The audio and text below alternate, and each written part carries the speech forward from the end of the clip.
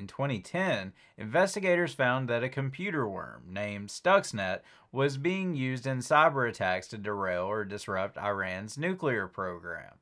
Stuxnet manipulated programmable logic controllers, or PLCs for short, which controlled centrifuges that were a key part of Iran's nuclear enrichment program. Stuxnet compromised the PLCs, which caused the centrifuges to basically tear themselves apart.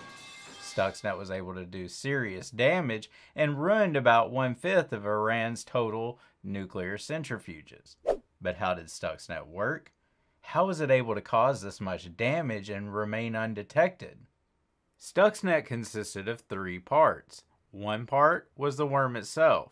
A computer worm is a type of malware that self-replicates, but you can design a worm with code that allows it to do much more than just self-replicate. Malicious code can actually be used to modify the systems the worm passes through, and that malicious code is referred to as a payload. The payload for Stuxnet specifically sought out the Siemens Step 7 software that controlled the industrial systems at the Iranian nuclear facility. The second part of Stuxnet was a link file that automatically executed copies of the worm. In this case, there was no need for user interaction. If the user just viewed the icon in Internet Explorer, it would automatically execute the file. The third part was what allowed Stuxnet to remain undetected. It was a collection of software called a rootkit that masked Stuxnet's existence. The rootkit hid all of the malicious files and processes that were being used by Stuxnet. That meant the Stuxnet payload would tear up the centrifuges, while the system's data would suggest that everything was just fine.